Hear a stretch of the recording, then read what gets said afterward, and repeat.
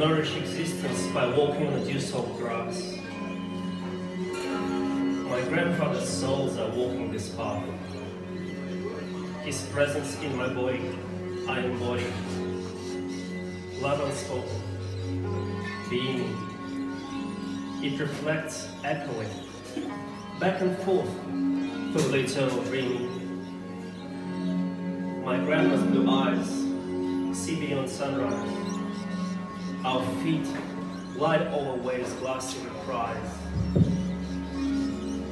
We kick up droplets, suspended midair, while wind runs soft through the locks of our hair. We're dwellers of a communion, a timeless family reunion of children, ancestors, future, present, and past. We're navigating this raft across divine lifestream. We are our ancestors' wildest dream. Together, together, together, in my breath and in yours, we are a flock of a feather floating in earth.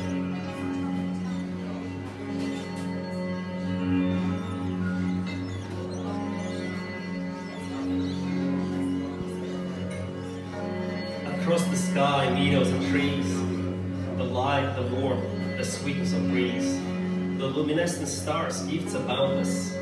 We dwell in a cosmic communion, no less.